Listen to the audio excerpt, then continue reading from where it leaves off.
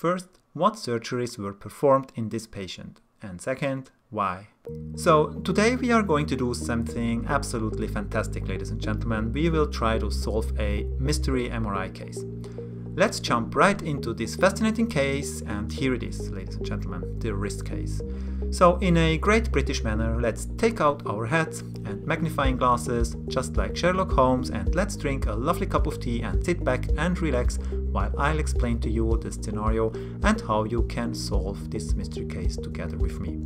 So it's a lovely morning after your well-deserved first holiday after all the lockdowns, and this chap comes for an MRI of his right wrist. He is around 40 years old.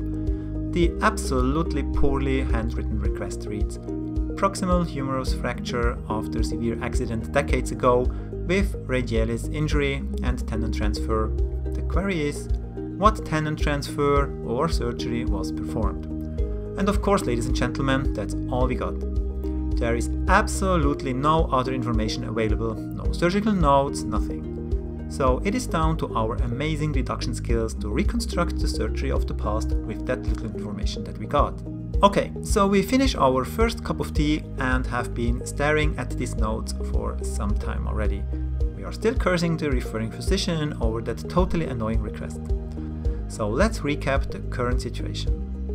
We have only vague information about this patient's past, and we have today's MR images. You have now two options. First, go over to Collective Minds Radiology at www.cmrad.com and search for this particular case. I have uploaded the case there, and you can find it if you just type in Sherlock. Then you can open up the same MRI that I have here, and you can pause this video and go through the case on your own time.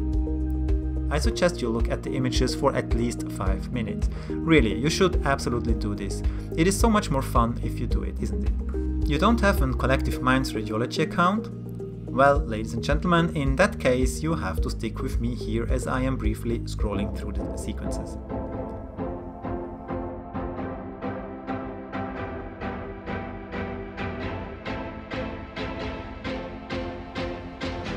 Oh, and in case you are wondering why I am not explaining anything here, this isn't a bug or something. It's really the point that you should try to solve the case on your very own. That is the whole point of this video. Well, it's not the only point, but I will share that in a minute or two.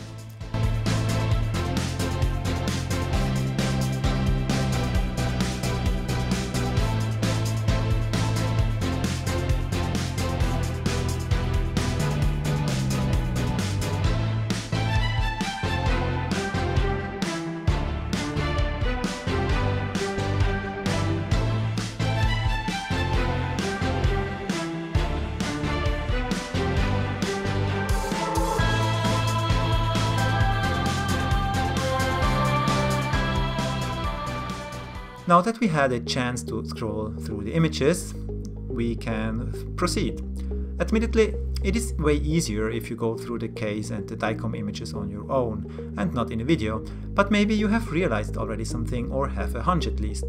So it is now time for another great cup of tea, and then let me give you some tips and tricks that will hopefully provide you with all the relevant clues to solve this case and come up with the answers.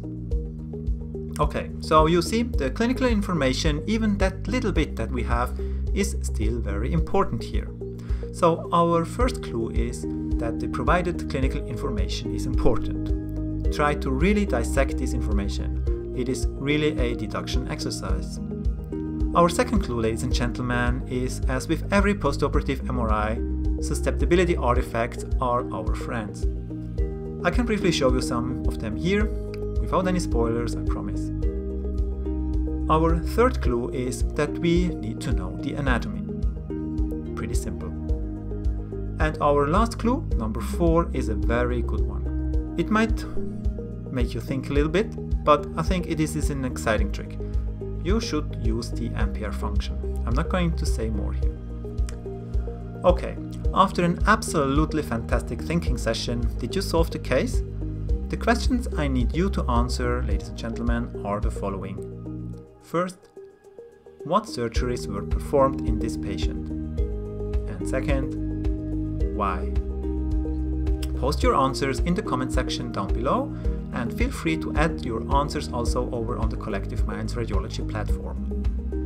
That's it, my friends. In case you are still watching because you want to know the answer, it is with my heaviest heart that I have to inform you that I have no clue myself. I'm just kidding. No, that's obviously not correct. But I'm deeply sorry that I will not provide you with the answer today. You see, the whole idea of this video was my evil plan to convince you to become a patron. The answer in video form, with the complete explanation and analysis of all the clues that I have perfectly laid out, will be published in a separate fantastic video later this week. But that video will be Patreon exclusive. Ladies and gentlemen, you don't know what Patreon is? I'm glad you asked. Patreon is a fantastic platform where amazing people can support content creators and their absolutely stunning work, like this video for example. I have currently over 100 incredibly generous people that contribute to my YouTube channel every month. Just go over to patreon.com/acton and join my community there for as little as $10 a month. But you will also get a free copy of my book, Speed MSK Radiology, which was at some point an Amazon bestseller in the radiology section, by the way.